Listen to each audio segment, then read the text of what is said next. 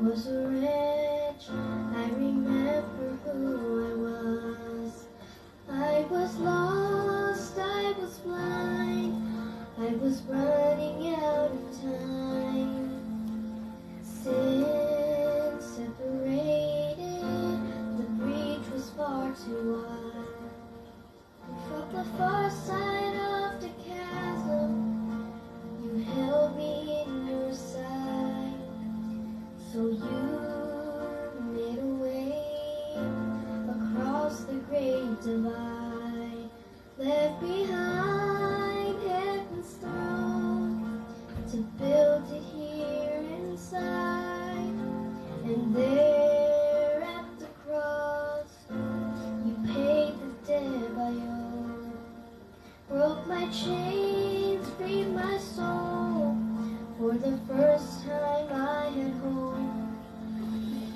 Thank you, Jesus, for the blood applied. Thank you, Jesus, it has washed me white. Thank you, Jesus, you have saved my life. Brought me from the darkness into glorious light.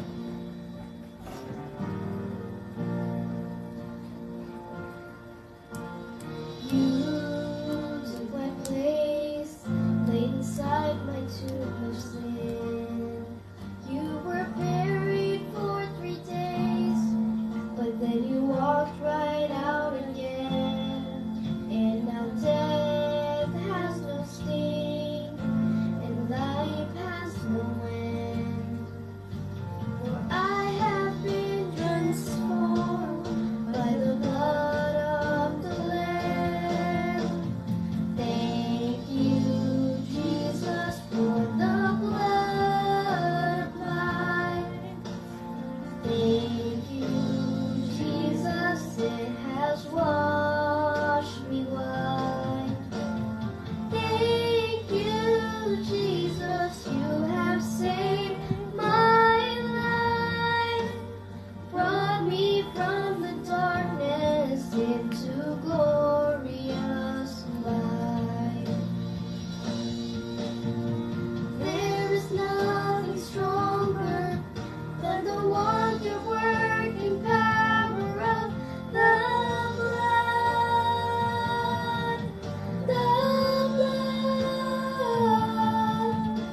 that calls us sons and daughters.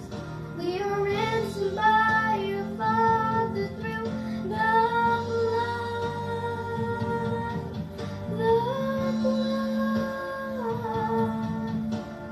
There is nothing stronger of the wonder-working power of the blood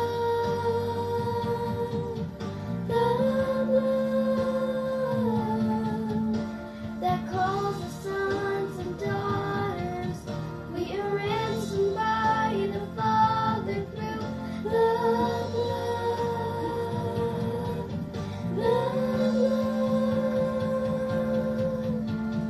Thank you, Jesus, for the blood applied. Thank you, Jesus, it has washed me white. Thank you, Jesus, you have saved my life.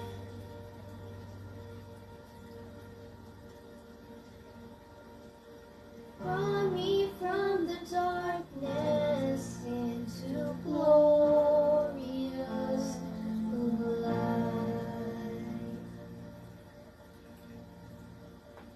Glory to His name. Glory to His name. There to my heart was the blood applied. Glory to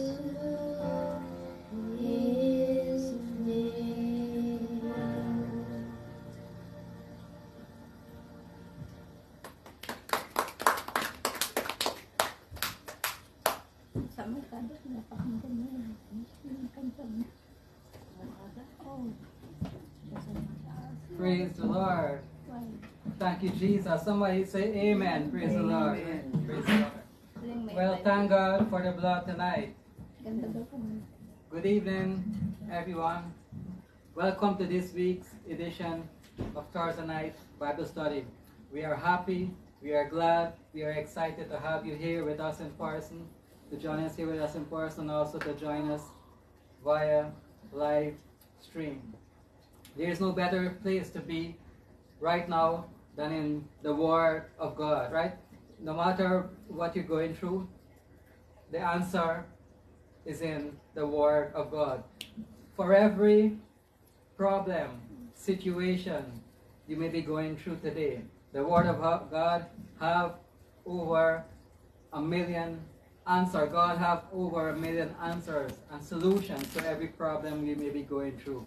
Things may look bleak, dark, like our backs may be against the wall, but praise the Lord, God has the answer to bring us through once we call on Him and we trust Him, we depend on Him and rely on Him. Tonight, trust God. And that's what we're doing tonight. We're studying the Word of God week after week. Well, thank God for the blood, right? It's because of the blood that we can have access into heaven, that we can boldly come to the throne of grace and fellowship with Jesus, our Lord and Savior, the one who died on the cross, gave His life, shed His blood to redeem us, ransom us, to bring us into one, being in right standing with God. It's all because of the blood of Jesus, the sacred, the shed, the saving, and the shared blood of Jesus. Well, tonight we continue our study in part 31 of our series we have entitled What's Coming Next. And actually, this week we're wrapping up and closing up this series as we've been going through the book of Revelation. We're in the last chapter of the book of Revelation tonight, Revelation chapter 22. So we'll wrap up this series, and next week we'll look at Israel and Bible prophecy, what the Bible says about Israel and Bible prophecy. Next week we'll look at that, but tonight we'll wrap up this series, What's Coming Next, and our subtopic tonight is Final Word. So if you have your Bible, open with me to the last book of the Bible, Revelation chapter 22. And we'll read verse 6 and verse 7. And as you are turning to Revelation chapter 22, let's pray. Father God, we thank you, Lord, for this another opportunity, Lord God, where we can sit here in our living room together as your people, Lord, to worship you, to praise you, to study your word, and to listen to your voice, Lord God. We thank you, Lord God, for life. We thank you, Lord God, that we are all alive and well, and that we can come and fellowship together. Thank you, God. As we open your word, we also open our hearts, our minds, our spirit to hear from heaven.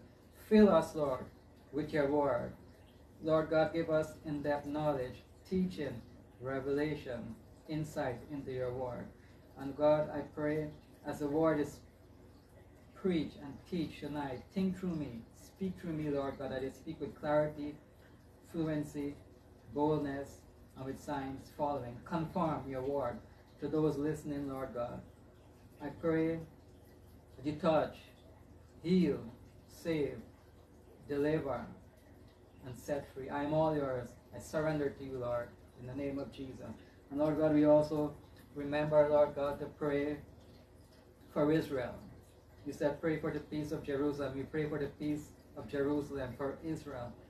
Keep them as the apple of your eye. Hide them under the shadow of your wing. And I pray, God, that they find their safety and security in you, Lord, in this time of trouble, Lord God. This time where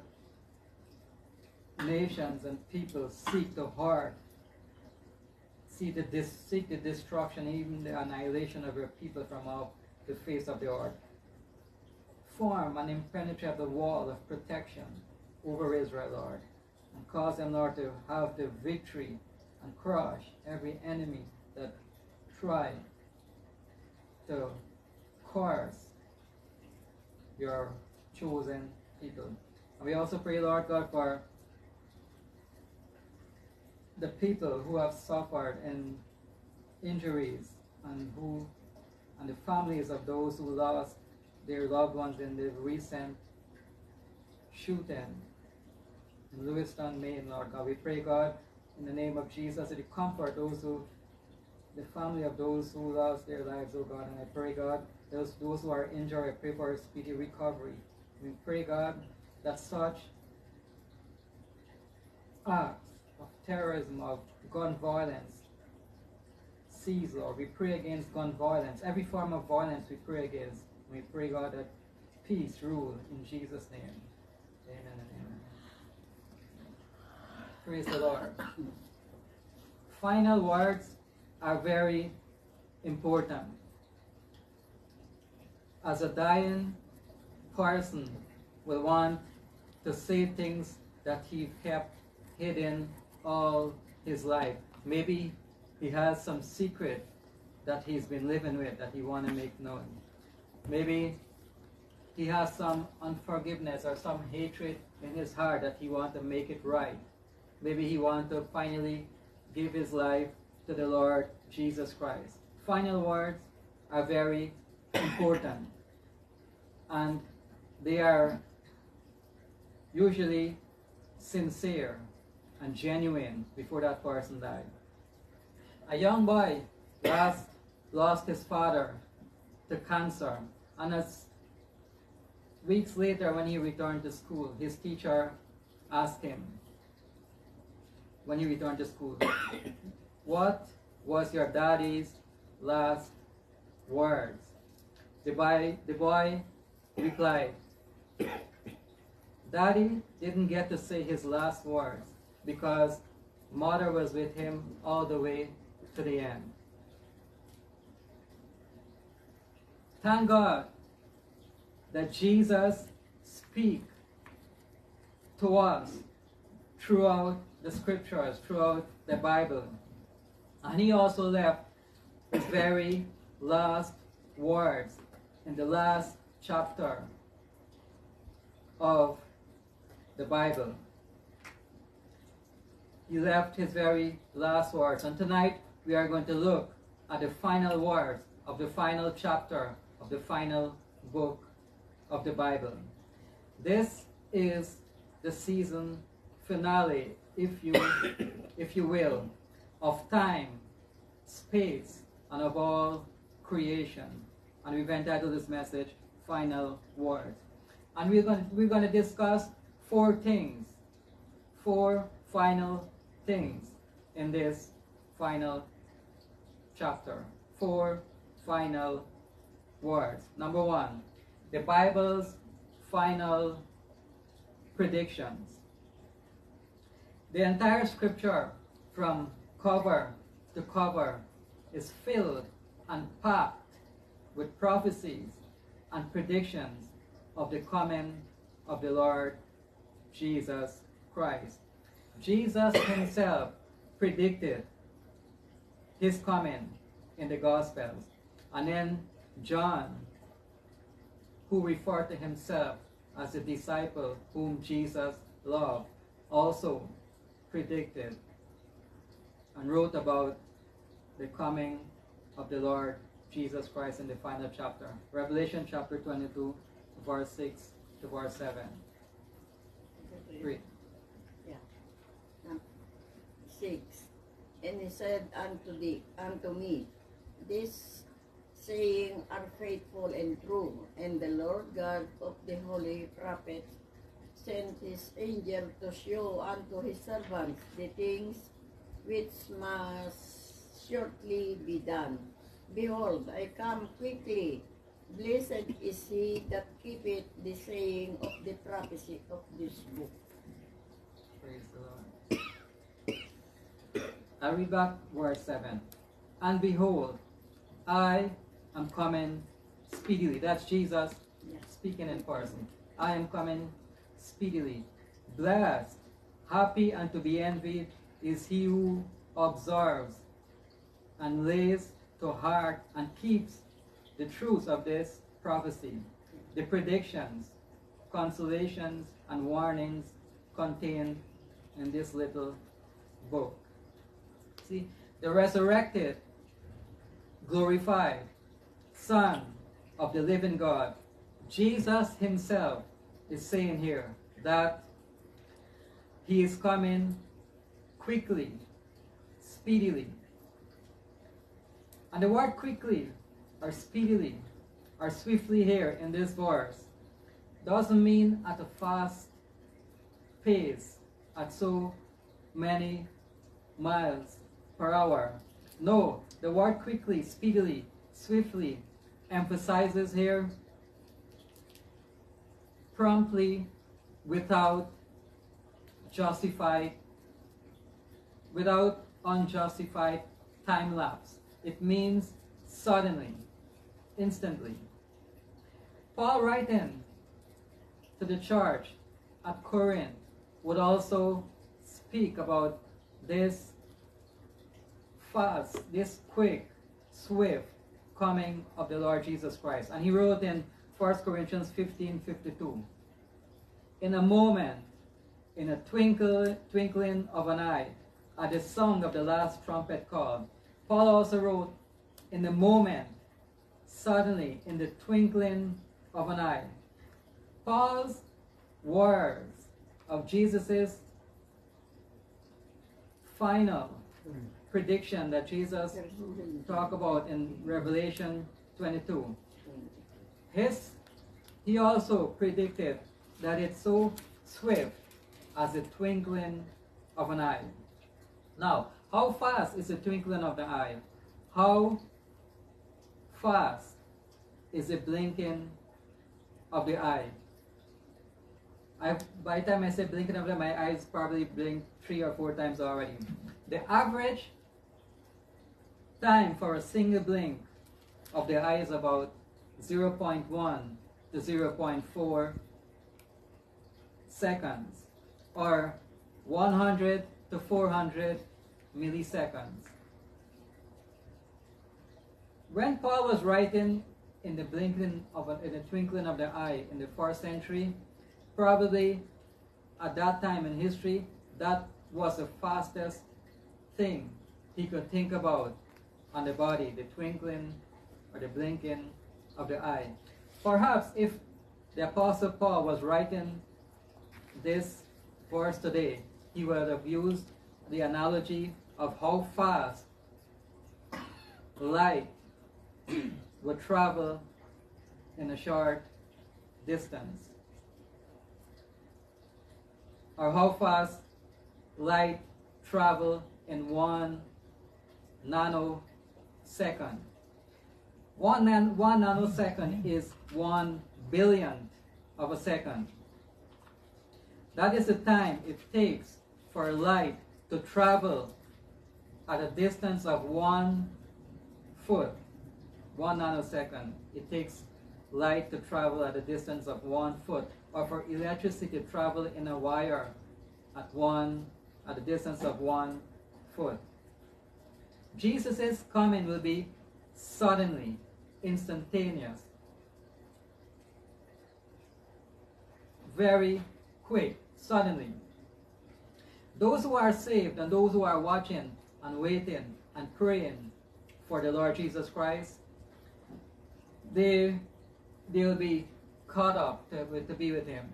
Those who reject him, those who criticize him, those who choose the things of the world and choose to live in sin, will have no time to repent. It will be in a split nanosecond. So fast, there will be no time to call on Jesus. There will be no time to repent of sin at that time. It will be so instantaneous, so fast.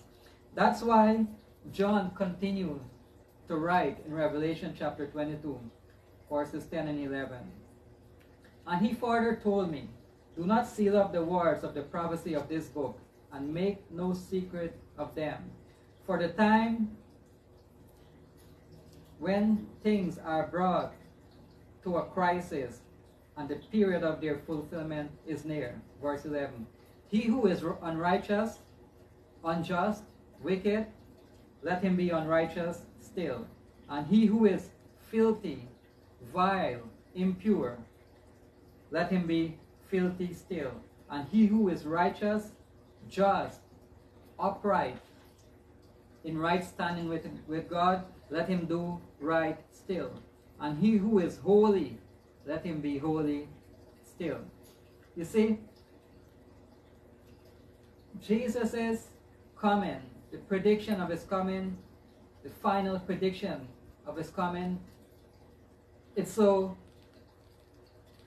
swift, sudden, that the person who is caught when Jesus comes, the person who is unrighteous will still be unrighteous. Let him be unrighteous still. The person who is impure and vile, let him be that way still. There will be no time for him to repent. There will be no time for him to call on the Lord. He will be in that state of unrighteousness, in that state of sin and vileness, all through eternity.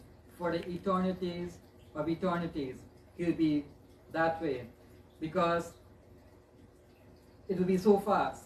And the person who is righteous, who is just, and in right standing with God will remain that way forever and ever, because that's the way God find him when he comes, and he will be caught up with him and stay in that state forever and ever.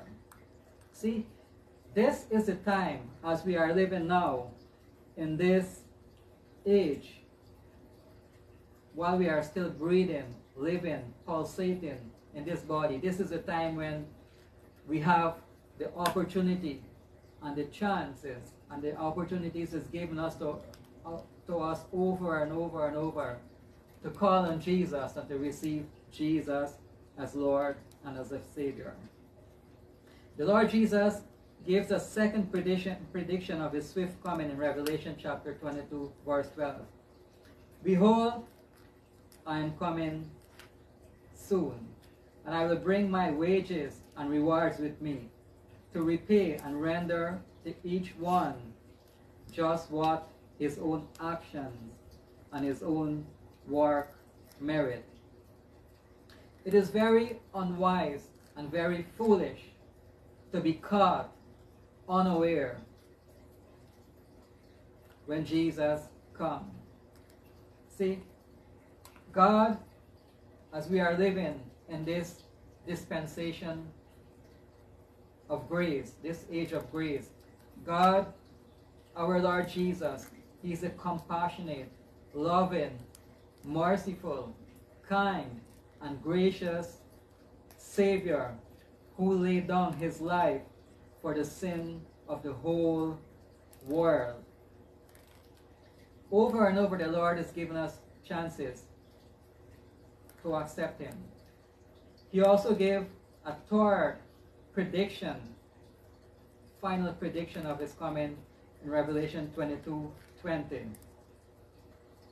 He who gives this warning and affirms and testifies to these things says, yes, it is true. Surely I am coming quickly, swiftly, speedily. Amen. So let it be. Yes, come, Lord Jesus. The three occurrences of the final predictions in the final chapter of the Bible occurs in Revelation chapter 22, verse 7, verse 12, and verse 20. And these words were not given by an angel to John. These words were speaking directly from the mouth of Jesus to John. If you read in a red letter edition Bible, you will notice those 3 verses of the coming of the Lord Jesus in Revelation 22. They're all written in red. And my friend, red words never fail. Red words come to pass. Red words win. Those are the words of Jesus. So, as I'm telling you that Jesus predicted his coming, all through the Bible tells us about the coming of the Lord Jesus Christ. Maybe tonight the Holy Spirit probably tugging on your heart, convicting you to heed and to listen to that prophecy of the coming of the Lord Jesus Christ, the final prediction, the final prophecy of the Lord Jesus Christ. If the Lord is tugging you at your heart, then my friend, don't put it off. Don't wait for another moment. Don't wait for another day. Don't procrastinate, because you don't know. You won't have time in that split second to give your life to the Lord Jesus Christ. At the end of this message, I will extend the invitation for you to accept Jesus and receive him as your Lord, so that you will not be caught off guard when the Lord comes. Hebrews chapter 3 verse 7 and 8. Therefore, as the Holy Spirit says, today, if you will hear his voice, do not harden your hearts as happened in the rebellion. My friend, if God is speaking to you, if the Holy Spirit is speaking to you, this is the day, this is the moment, this is the hour to surrender your all to the Lord Jesus Christ. Then 2 Corinthians 6:2. Behold, now is truly the time for a gracious welcome and acceptance of you from God. Behold, now, today, at this very moment, is the day of salvation. See, as we are living in this age of grace, we have every opportunity as we are breathing. Turn on the TV, you will hear a preacher might be preaching to you. Go on social media, you might see so many scripture verses, people posting and preaching and saying. All around, God is speaking. But if you hear his voice today, harden not your heart. See, we live and exist in time and in space. God lives and exists in eternity. He is forever and ever and ever. He never grow old. He never slumber. He never sleep. He never get tired. We, on the other hand, we grow old. We get tired. We age, and eventually we die. And one day, as we step out of time and space from this natural realm and step over into the supernatural realm, into eternity, we'll either spend eternity with God in heaven, or will be separated and banished forever from his presence. The moment we cross from this natural realm into the supernatural realm and open our eyes in eternity's morning, there'll be no second chance. There'll be no more opportunity given to us then. Now is the time. Today, if you hear his voice, harden not your heart. Your eternity and my eternity depends on our individual choices that we make right now as we are alive, breathing, living, pulsating. What are you going to do with Jesus? What are you going to do with Jesus' final prediction of his coming, final prophecy of his coming. Reject him, mock him, criticize the Bible, or accept him, surrender to him, and yield your all to him. What choice you make depends your eternal destiny. One day, every knee will bow and every tongue will confess that Jesus is Lord. You and I will either do it now, today, while we are alive, or we'll do it in the future, before the great white throne judgment, when it's too late, and when we'll be spending eternity in deep regret. Jesus is there forever. It's all about Jesus. He is from everlasting to everlasting. He is from eternity past, present, eternity future. He's the same yesterday, today, and forever. Jesus is the bookends of creation, time, space, and eternity.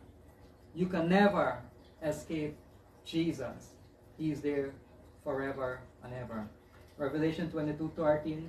I am the Alpha and the Omega, the first and the last, the before and the end of all.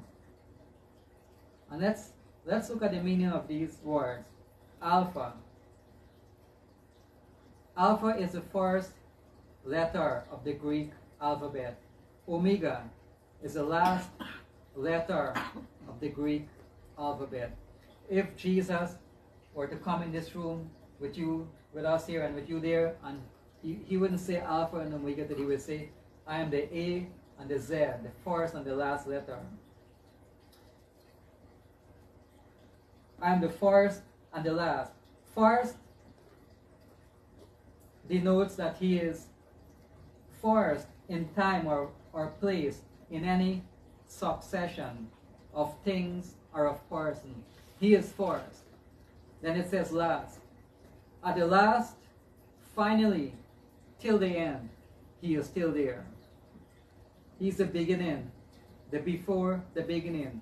He is before the origin or the beginning of all things. And then he says, he is the end. At the end of it all, when time, space, and creation ceases to exist, he is still there. No one can remove him. He forever exists. It's all about Jesus, my friend. You see, it's everything about Jesus. We are nothing. He is everything. He is Lord. Jesus is Lord. Jesus is God. Jesus is King. Jesus is the healer. Jesus is the provider. He is sustainer. He is the sovereign God. We need him. He don't need us. We need him. We need Jesus. I need him more and more every day. I just can't live without Jesus. How about you? My friend, I need him, you need him, the whole world need Jesus today. All through Scripture, from Genesis to Revelation, is filled and is packed with the prediction of the coming of the Lord Jesus. The first one already fulfilled when he came on that first Christmas as the Messiah, stripped, emptying himself of his divine glory, and incarnate and born as a man, as a baby. That first prediction of his coming, prophecy of his coming, is already fulfilled. And just as that first coming was fulfilled to the very dot. His second coming is also certain and sure in complete accuracy. And he's coming speedily, swiftly, in a split nanosecond, instantly. So we talk about the Bible's final prediction. Number 2, the Bible's final invitation. In recent years, in the continent of Africa, evangelist Reinhard Bonnke held large open-air crusades and preached to a crowd of about up to and over 1 million people. People of all religion, class, races came to these crusades and were saved, delivered, and set free. I listened to one of Reinhard's messages, and he said, from the time of 1986 to almost when he went home to be with the Lord, over 75 million people got saved just under his ministry. And those are documented numbers with these individuals signing decision cards of accepting Jesus as Lord and Savior. Evangelist Billy Graham, who also went on to be with the Lord, he speak and preached to some 215 million people in 185 countries. And their messages are still out there. People still listen to them and people still get saved through these evangelists. The large crusade is used with the word evangelism. Evangelism can take place in this large crusade format and also one-on-one over a cup of coffee in a coffee shop or sitting someone next to someone in a park or somewhere. Crusade evangelists, they are using their spiritual gift and answering their call that God placed upon their lives. They are preaching the good news of the gospel of the Lord Jesus Christ, and people are getting saved. The Lord confirmed his word with signs following. We maybe not to call to go and preach in a crusade, but we can do it to our neighbors, to our friends. We can witness and tell them about the Lord Jesus Christ. We can extend this final invitation that the Lord Jesus sets out in the final book of the Bible. Jesus himself also commissioned us in Mark 16, verse 15 and 16. Go into all the world and preach and publish openly the good news, the gospel, to every creature of the whole human race. Jesus tells us here to go and preach, to extend the invitation of his saving grace into the whole world, that people be saved. That's how I was saved. Someone witnessed to me. That's how we were all saved. That's how you were saved. Someone told you about Jesus, or somewhere you heard somebody talk about the goodness, the Savior, the love of Jesus. That's how we were. Someone tell us. Someone came and tell us. Jesus commissioned us to go and tell, go and preach. So we see, as we extend this invitation and the person receive it, they become born again, twice born of the Word of God and of the Spirit of God, changed transformed from death to life, from the curse to the blessing, from darkness to light in Jesus.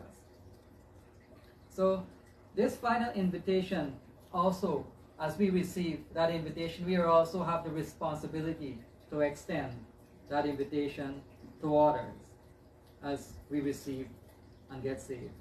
If you are listening to him today, you also have that responsibility to extend the invitation to others.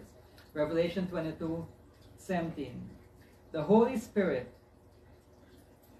and the bride, the church, the true Christians say, come. And let him who is listening say, come.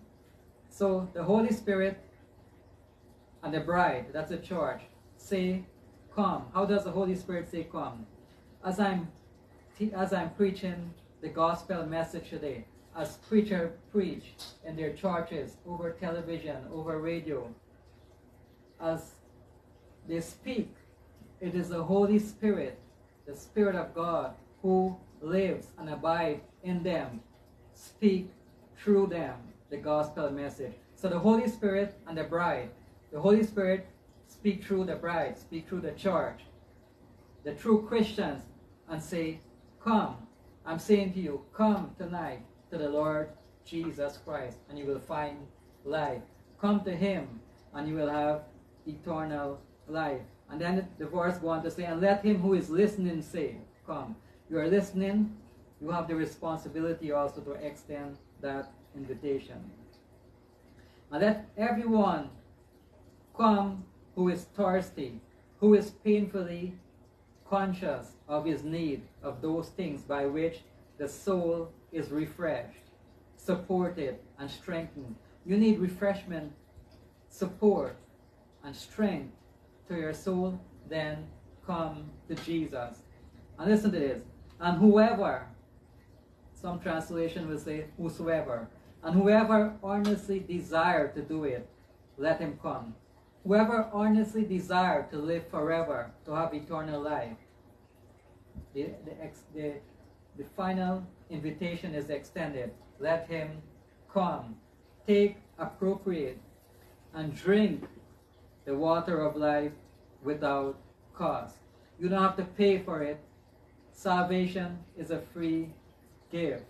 Jesus extends his final invitation to everyone. Whoever, Isaiah 55:1, wait and listen, everyone who is thirsty. Come to the waters, and he who has no money, come, buy and eat. Yes, come buy priceless spiritual wine and milk without money and without price, simply for the self-surrender that accepts the blessing. You see, salvation is a free gift. You don't have to do anything to earn salvation. Only come as a child to Jesus, believe and receive, and you shall be saved. You don't have to pray so many times a day. You don't have to strap yourself with a bomb and go on suicide bomb and killing people. No. Salvation is a free gift. Only believe Jesus and you will have eternal life. Revelation 22:14. Blessed, happy, and to be envied are those who cleanse their garments, that they may have the authority and the right to approach the tree of life and to enter through the gates into heaven. You want to approach the tree of life, drink of the river of life, and approach the holy celestial city of heaven, and most of all, see the face of Jesus, then receive and come to that Bible's final invitation.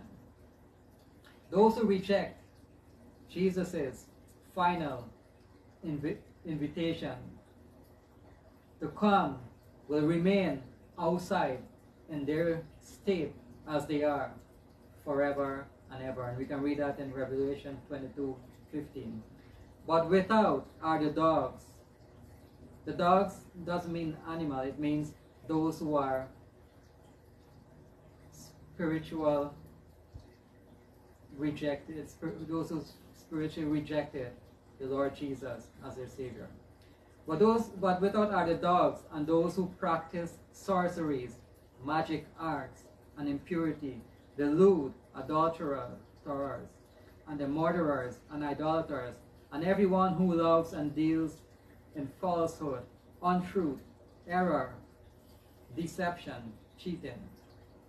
So, my beloved friend, tonight, Jesus extends the final invitation. The Holy Spirit extends this final invitation. The church extends this final invitation. Those who are listening extend this final invitation. Come to Jesus before it's too late. What are you going to do with this invitation? Are you going to receive it in your hands, look at it, and say, oh, this is not for me? Shred it to pieces and toss it? Or will you receive this invitation with joy and come to Jesus? It depends on you. But time is ticking. Time is going. And if Jesus is to come swiftly in that split, nanosecond, a billionth of a second tonight, you won't have that time to repent then. So now is the time. Receive that final invitation. So we talk about the Bible's final prediction, the Bible's final invitation. Number 3, the Bible's final warning. The master author of the Bible is the Holy Spirit. He moved upon the hearts of over 40 people all over the world, and they wrote the sacred pages over a period of 1600 years without error and contradictions. The Bible is the only book that you will read and having the author sitting or standing right next to you. The only book in the whole world. What is it about this book that causes people to give their lives for it? That causes oppressors to try to destroy it? That causes religious people to criticize and to burn it and to destroy it? It is the very God-breathed, God-inspired Word of God. The Bible is living. It's God speaking to us. It's either you read the Bible two ways. One way to criticize it, or the other way to hear from God. And whichever way you approach a Bible, that is how you will receive. If you approach a Bible to hear from God, you will hear from God. If you approach a Bible to criticize it, you will not hear from God. In today's society, the Holy Bible is being criticized, mocked, burned, trampled upon, and even these days, people change and alter the text of the Bible. Many over the years have taken out texts, and they also try to add new ones to change the message. Yet, all these people who hated the Bible down the centuries, they all died. But the Bible continues to live, and it will be there forever and ever, because Jesus said, heaven and earth will pass away, but my words will never pass away. They will stand forever. God's word is from everlasting to everlasting. Many religious people They don't read their own religious book. They read the Bible more than what they read their books, just to criticize it. But the Bible is true without error and contradiction. Everything we've seen in the world today is what the Bible predicted centuries ago. It's holy, the Bible is true, the Bible is genuine. Revelation 22:6. Everything you have heard and seen is trustworthy and true. The Lord God who inspires his prophets has sent his angel to tell his servant what will happen soon. Revelation 3:14, the New Living Translation.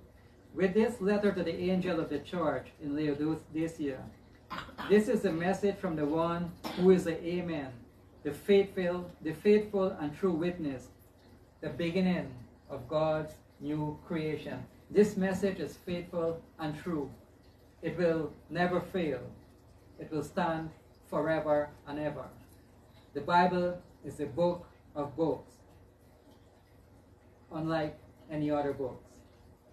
You see, my friend, never make the mistake to remove anything from the Bible or to add anything for the Bible.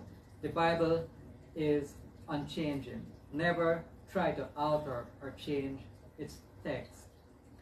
The Bible is faithful, is a faithful and true word of God. And the Bible has been proven to be true and accurate prophetically, archaeologically, scientifically. It's proven by the resurrection of Jesus, and it's proven by the thousands and thousands of original manuscripts. Revelation 22:18-19.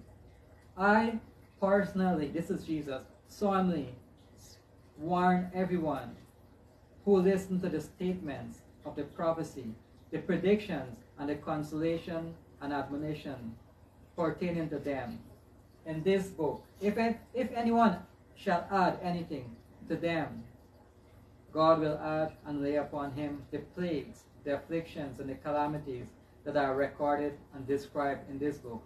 And if anyone cancels or takes away from the statements of the book of this prophecy, these predictions relating to Christ's kingdom and its speedy triumph, together with the consolation and admonitions or warning pertaining to them, God will cancel and take away from him his share in the tree of life and in the city of holiness, purity, and hallowedness, which are described and promised in this book. See, never take away or add to the Bible. Solomon, Proverbs, the book of wisdom, Solomon wrote and tells us in Proverbs 30, verse 5 and 6. Every word of God is tested and refined like silver. He is a shield to those who trust and take refuge in him. Do not add to his words, or he will reprove you, and you will be found a liar. So we talk about the Bible's final prediction, the Bible's final invitation, the Bible's final warning. Number 4, the Bible's final prayer. In today's society, we are seeing less and less prayer meetings in church, less and less prayer in individuals' life. There is a falling away in the church, less and less prayer. People are not praying as they should. The Word of God tells us pray without ceasing. But still, in the churches today, there are many organizers, but few agonizers. There are many players, but few prayers. There are many pastors, but few wrestlers. There are many fairs, and few tears.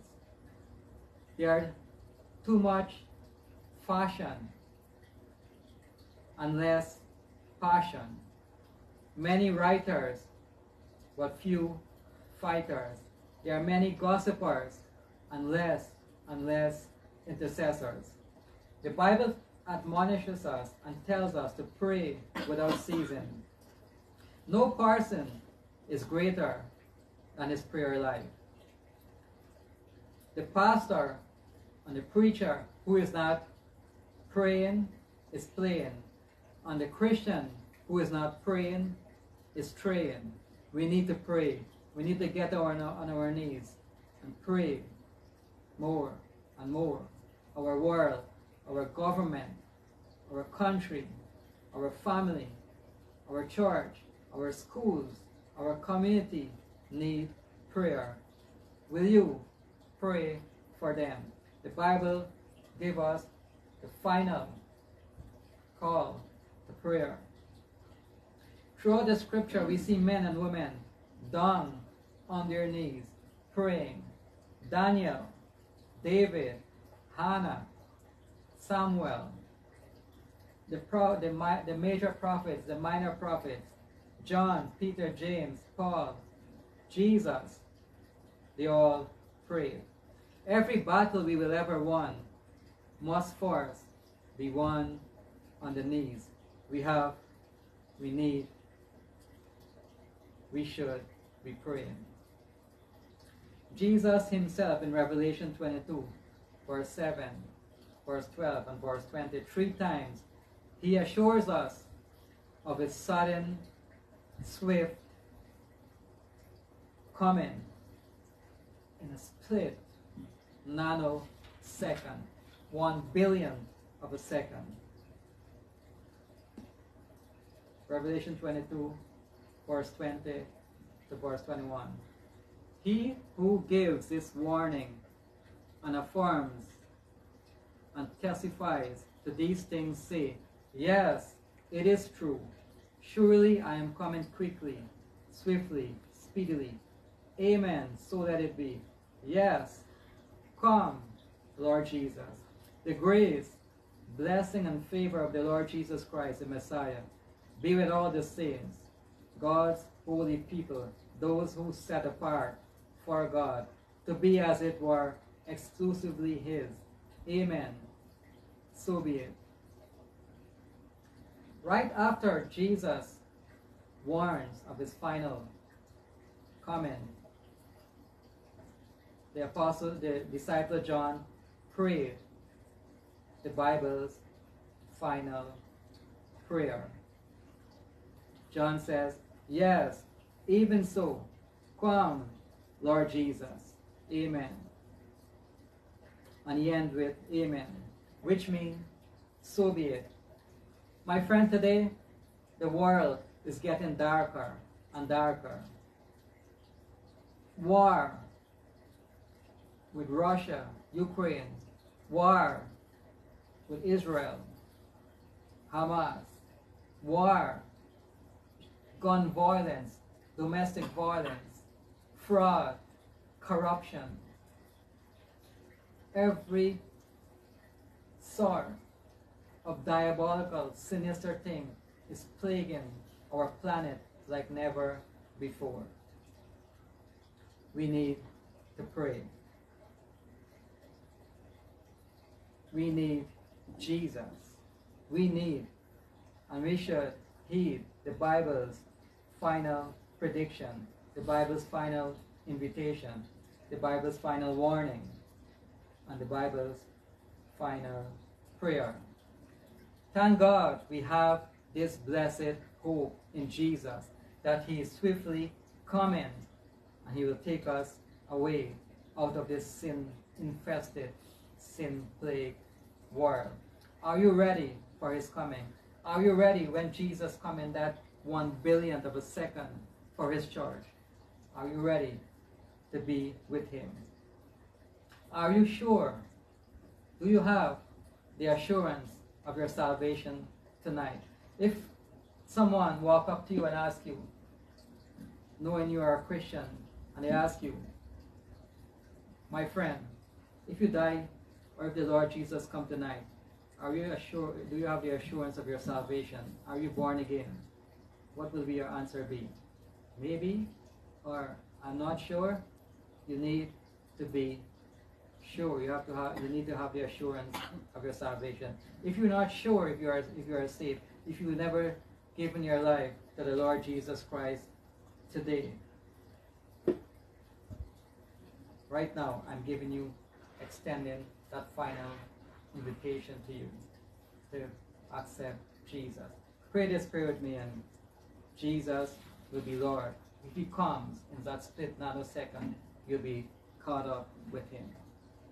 Father, thank you for your word. Lord, I submit and surrender to you.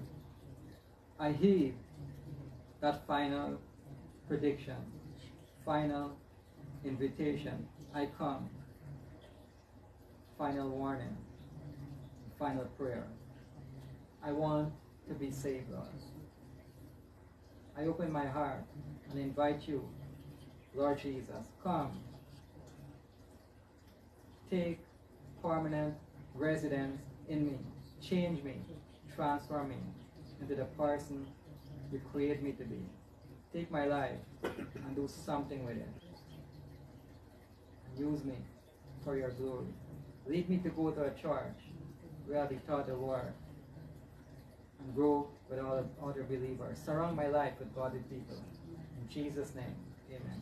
Friends, if you pray that prayer, you're now saved, born again, and Jesus is your Lord. Sunday is coming. Find a church, go to church, read your Bible, pray, and surround yourself with godly people. Listen to faith-filled preaching and grow in your faith. Well, join us again next Thursday night for another study. And until then, remember, God loves you. We love you. And be blessed, be empowered to prosper and excel in every areas of your life. Spirit, soul, body, financially, and socially. In Jesus' name, be blessed. Bye-bye.